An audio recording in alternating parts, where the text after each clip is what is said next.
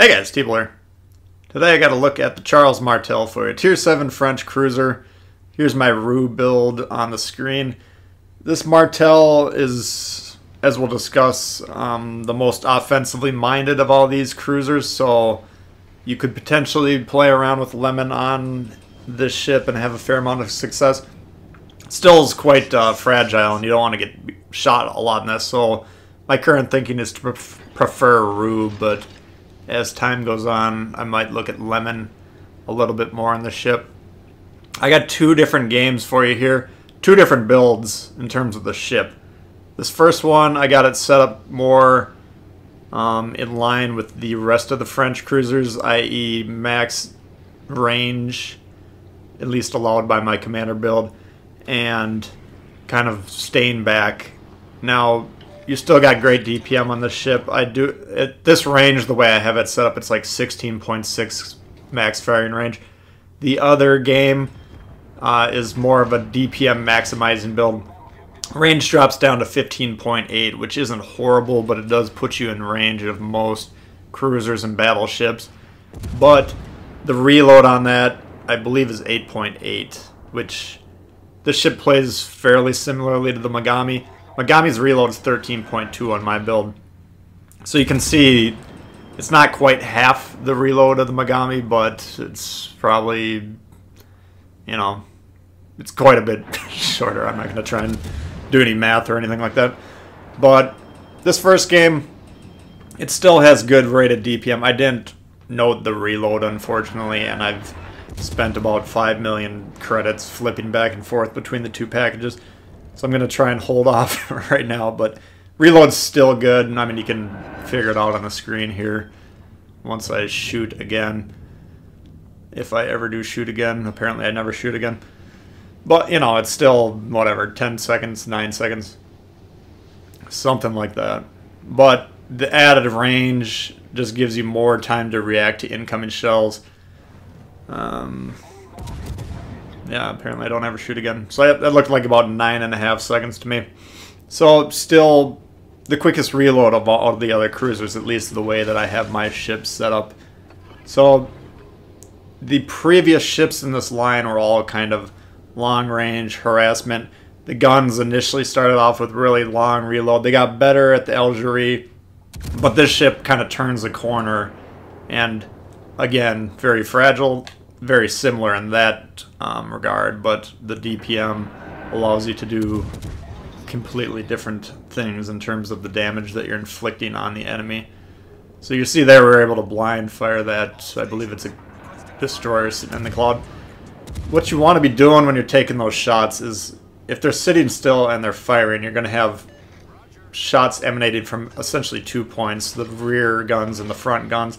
And then you want to drop the shot down a little bit. You got to imagine you're looking at the ship. So when the turrets, when you're looking at the side view of the ship, the turrets are up on top of the hull, obviously. So if you drop it down and then kind of find the center point of where those shots are firing from, that's how you hit those blind shots. It is a skill that takes practice. I'm not the world's greatest blind shot shooter yet, but someday. No, it's something I'm working on, and it's not easy to do, but it is a skill that I would recommend practicing when you get a chance. So we drive the Lightning out of there. Now that's a combination of the sonar, torps, just pushing it aggressively. We got him to feel threatened enough for his life, and he ducks out of the cloud, and we're able to eliminate him. Or I guess we didn't get the kill, but we contributed to getting that destroyer off the map, which is great. And then here we're just going to settle into kind of a long-range, traditional French cruiser fire, starting a harassment role.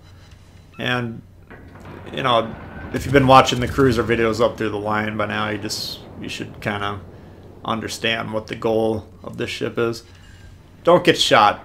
I mean, the Algerie and the Charles Martel, they have more armor than the ships at the previous line, which is good against cruisers, is good against destroyers. You can bounce some of those shots. But it's kind of a bad thing when you're facing battleships, which are obviously the biggest threat to you, because when they had next to no armor in like the tier 3 through 5 or whatever, maybe tier 1 through 5, those battleship shells will go through the armor before the fuse activates, and then you'll get overpens. So if you're horizontally pointed at those ships, they actually have quite a hard time doing damage for you. Even shots entering the Citadel will often overpen on those situations. Algerie, Charles Martel, they do have enough armor where you really cannot be getting shot with battleships in this thing. If you get hit in the Citadel, it's not going to take long for you to die, but even non-Citadel shots, you know, I think you can take maybe 2 Citadels and a little bit of spare change, but even regular penetrating AP shots will whittle you down quite quickly, so you need to be really wary of getting shot by battleships in this thing. That's why I have it spec'd out for mobility. Mod 1 slot aiming systems, pretty standard for me. Mod 2 and 3 steering gears. And in this one we do have the range boost. I think it's a 5% range boost.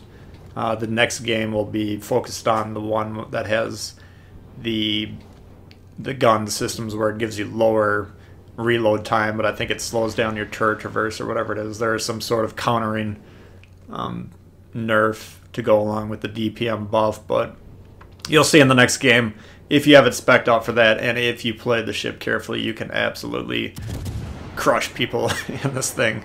And you'll see broadside targets against battleships with AP. I mean, we're just ripping them with a couple Citadels there. Don't be afraid to use these AP shells, even at really long ranges. I mean, you know, that Colorado is not exactly a weakly armored ship, and we're able to rip him to shreds there. So, especially with the short reload, just switch the shots. Broadside cruisers, broadside battleships, bump it over to AP. Anything else, shoot HE at it, and you're just going to rack up the damage in this thing. All you got to do really is stay alive, which is kind of easier said than done in these French cruisers due to the weaknesses we've noted. But if you're able to stay alive and if you're able to hit some of these long-range shots, then you can absolutely rack up the numbers in this ship. Now you see, I do flip around with my speed a lot and headings and stuff like that, and you got to do everything you can in the book to really be throwing off their aim, dodging the shots. If you're trying to tank shots in this, it's just not going to work. So I would spec it out for mobility across the board, and I run Rue. You know, even though there's a little bit of a drop off in offensive capabilities between Rue and Lemon, staying alive for longer is going to give you more damage per game every time, just as a rule in this ship. So that's my advice, but obviously people have different opinions and different play styles, so you can check them out. Like I said earlier, I think Lemon and Rue would be a fine shot in here. Here you can see that damage. I mean, we're taking some shots, and the ship is pretty easy to Citadel. I haven't seen an armor map on it yet, but it doesn't. It seems like a lot of times when you're getting shot in the side, it goes for a Citadel shot, so I'm under the impression that it's a fairly large Citadel. I haven't actually faced more than 1 or 2 of these in the wild yet, but I've been playing it, you know, maybe 10 games or so far, and I've been really liking the ship. I know a lot of people so far have been kind of frustrated with the line for various reasons, and I get that. It's not the easiest line to play, but if you do like tier 7 play and you do like cruisers at tier 7, you can make the case that this is the strongest one that we have so far. Concealment continues to be a low point on these ships. If you did notice on my Rue build, I do have Makawa on there now. It drops my detectability at C down to 13, which comes in under the hipper on my build, but I don't believe... Well, neither of my German cruiser commanders have level 11 or higher, so they only have 1 influence, and I don't run Makawa as my primary influence on any commander, so presumably if I put Makawa on the hipper, that would again, the Charles Martel again would be the highest detectability. So that kind of lends itself to be playing at long range, as does the brittleness of the ship, as does a lot of different factors.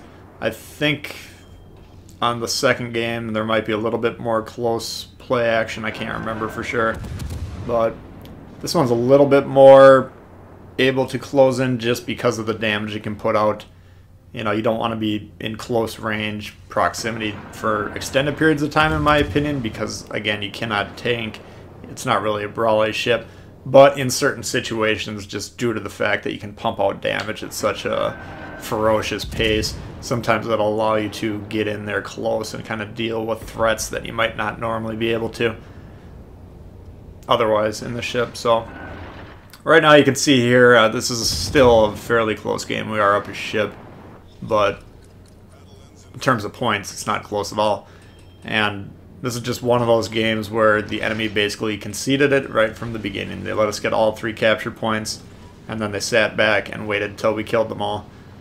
You know, not a winning strategy. At this point in the time, I'm thinking to myself, do I trust my teammates enough to stay alive if I die? Because again, if I go in to close in there and get some more damage, possibly reset C, there's an ever-present chance or a risk that you're going to die in the ship. It really doesn't take much. If you get shot by the wrong shell, you're going to die pretty much. So I'm thinking right now, all I got to do is sail away and we'll win the game.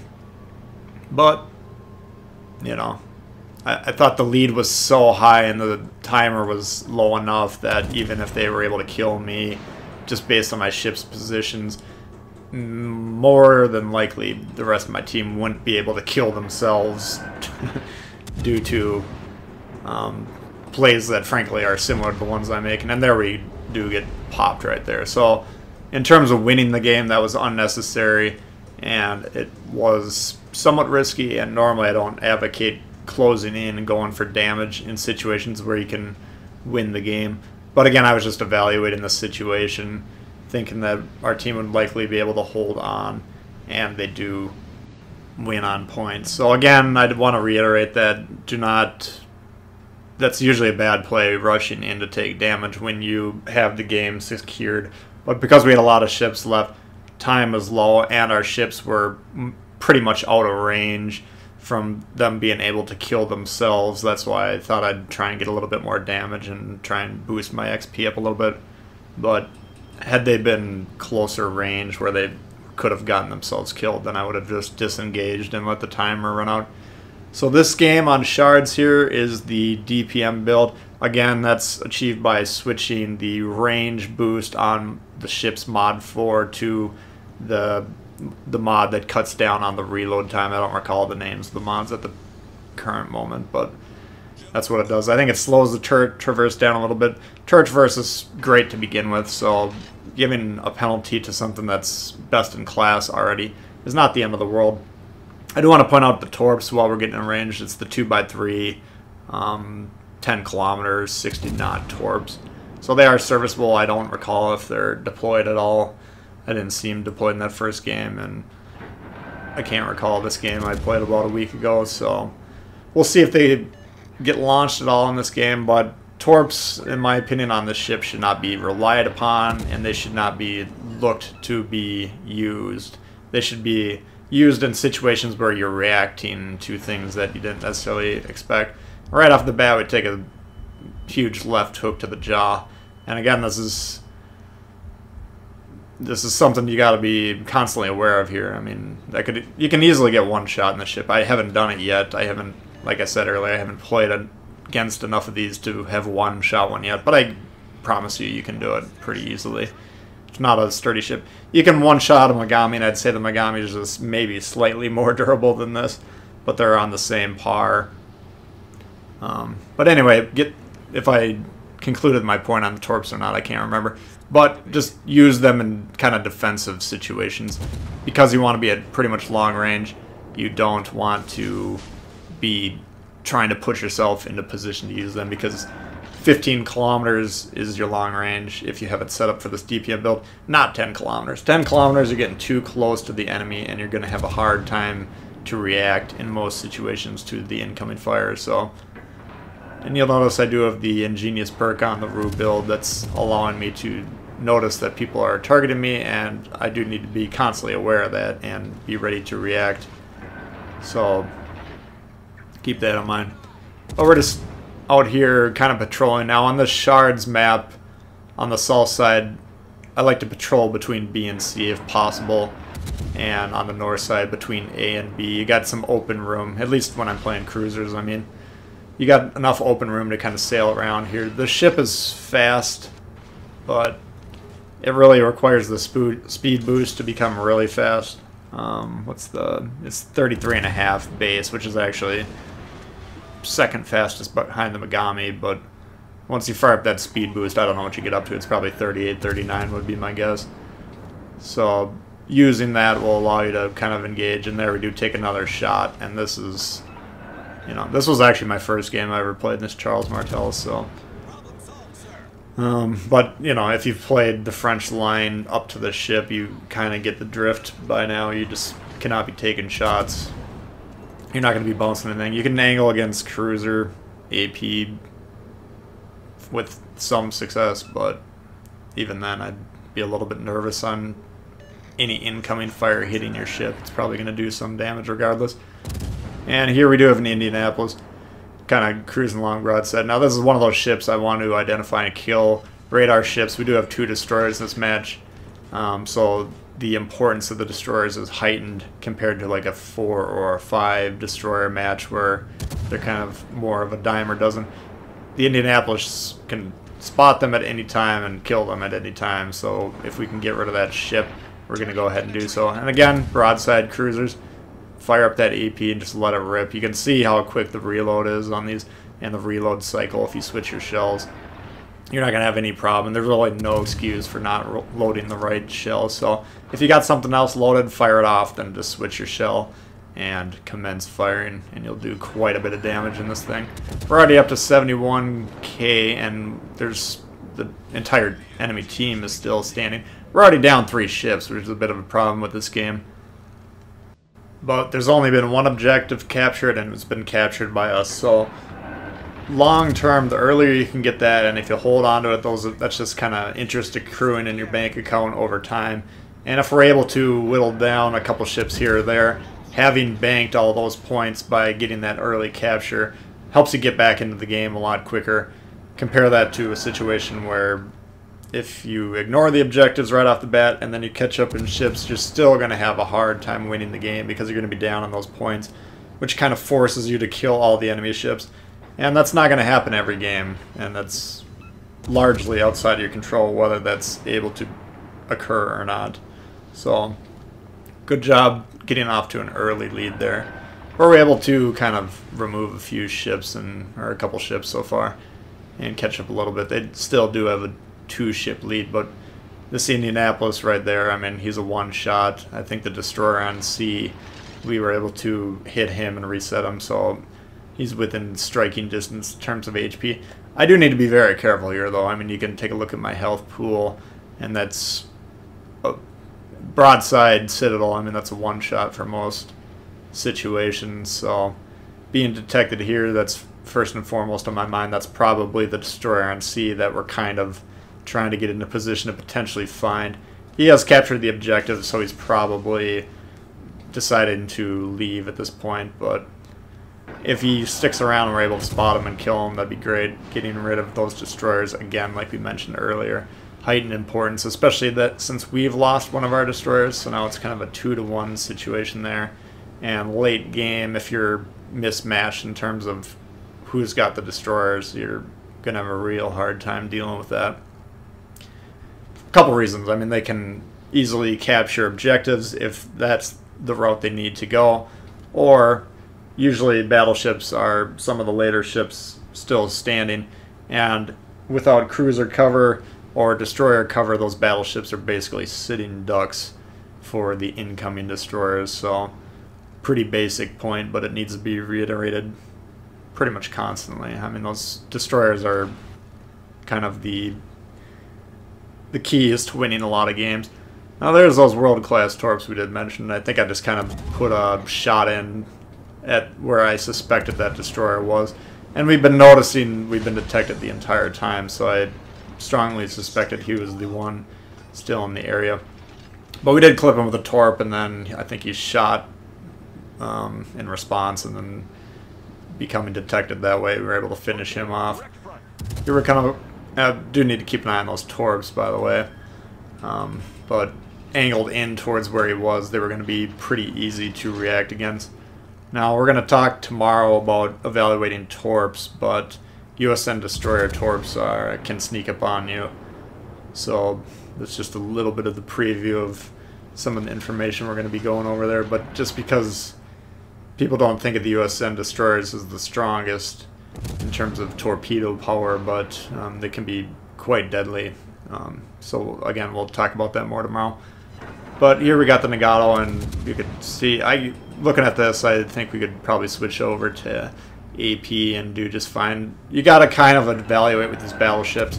What you want to be doing is getting 1 or 2 fires on them, and then once they're not in a position to damage con, then you can switch over to that AP. And then you have dual income sources in terms of the damage that you're applying to that ship. Oh, I forgot about this game. A couple of my loyal viewers and Discord members were in this, and I was wondering why the hell these guys are shooting at me the entire game when I'm not the closest ship. Now it's occurring to me that they knew who I was and I didn't know who they were, so thanks guys for helping me create this video. But anyway, getting back to my point, if you get those fires started and they can't put them out, then you get that kind of damage that's growing on its own. It's just kind of like a dividend paying stock. You just kind of set it and forget, and then you start firing the AP, and then boom, you're getting 2 sources of damage at the same time on that ship. Once those fires are on the ship, hitting those sections that have fires with HE, you're doing less damage than you would with the AP, and there's no more chance to start the fire. So keep that in mind when you're trying to decide which shells to select against these targets. Iowa here, you can again make the same case. Maybe HE to get them burning would be the right play, and then you can see here, even though we do land a pretty decent AP salvo there, we do switch over to the HE, and again, that's just trying to get the baseline fires going. He does have one from another player, and I think he'll take another salvo here. You see we aim up just a little bit, and usually just based on what part of the ship is easiest to hit. There's 2 middle sections, so those are the easiest places to hit with fires. You can aim for the nose, you can aim for the tail, but those shots become harder, especially at this long range. So looking back at here, I probably would have switched over to AP once we had those 2 middle sections burning. Iowa does get around the island though for a little bit of a momentary respite, and you can see 2 bases compared to none. Again, this is a situation where all we got to do is play pretty conservatively and the game should be ours. But by keeping the island, well, he's got an island by him and I got an island by me. I'm utilizing both of them as cover and trying to make sure that, you know, he has a hard time seeing me. I'm just getting, every time you can fire a gun without being detected, that's a free shot. You know, it's a shot that they can't counter. You can see here. Now I do shoot and I'm detected, but I'm already angled away and I'm already kind of moving back behind my little island. So managing your detectability puts you in control of the engagement, and by being in control of that, you can really dictate, you know, how much damage you really can possibly subject yourself to. And it's a very smart play. There was a funny post on Reddit this week about some, I don't know 100% if the guy was kidding or not, but it was like, man up and fight me out in the open, quit hiding behind islands. Which, you know, it's just incorrect. I understand the sentiment. I understand the frustration for people who don't understand the game mechanics very well. But utilizing your cover is Cruiser 101. You know, you cannot trade shots with a battleship sitting in the open because they will absolutely kill you sooner or later. All they have to do is hit you, whereas you have to hit them dozens of times to kill them. So it's inherently not a fair fight, but by using the cover that's available in the game, that's how you even the odds, and if you use it properly, you can actually tip those odds in your favor. So don't let any machismo or whatever get in the way of playing smart. You always want to be utilizing every aspect of the game and take advantage of any sort of advantage that you can give yourself. So at this point we got 133k damage, and pretty solid game. We've got a few kills, captured the base, and this is, again, I haven't played a whole heck of a lot of these games. Just due to time constraints, I haven't been able to delve into it as much as I can, but I've frankly been quite impressed with this ship right out of the gate. Just the offensive capabilities that it possesses. I don't want to crown it as the strongest tier 7 cruiser yet, just because I played the Megami a whole heck of a lot better, and I do have a lot of respect for that ship. But this is definitely a strong contender. And again, if you've been kind of feeling down on the line, you don't know if it's worth it to you. If you do like playing tier 7 and you're willing to invest a little bit of time and possibly endure some frustration getting through some of those lower tier ships, which may not be as rewarding to play, well, this one comes out of the gate swinging, so I like it quite a bit. I'll definitely be playing the ship quite a lot.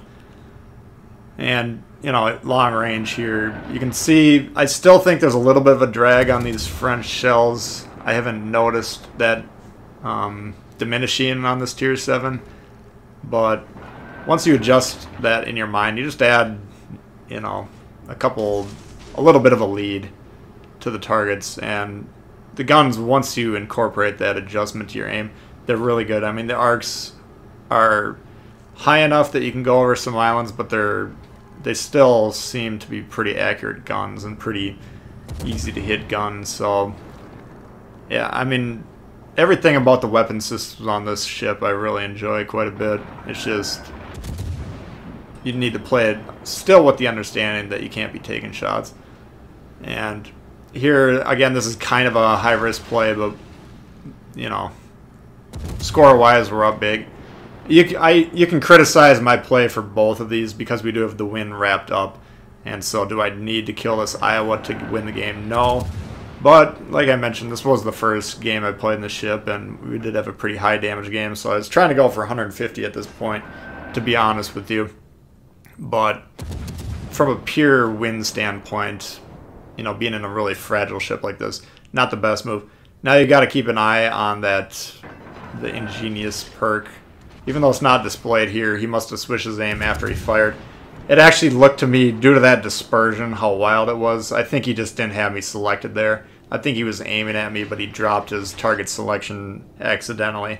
And that's a good look at the opposite. And I've tried to demonstrate it on a few different videos, what it looks like when you don't have a target selected and you shoot the shot, how wild it looks. But that's the first time I know for a fact that we saw it from the other person's perspective. So that was actually pretty interesting. I didn't pick up on that until just watching this as I'm narrating it. So that's my look at the Charles Martel. Again, I think it's a very strong ship, and I hope you did enjoy these two looks at it. If you did, please hit the thumbs up. If you're new to the channel, I'd love it if you consider subscribing. I got a lot of World of Warships coming all the time for you guys. Questions, comments, leave them below. I'd love to hear from you. And we'll see y'all later. All right, peace.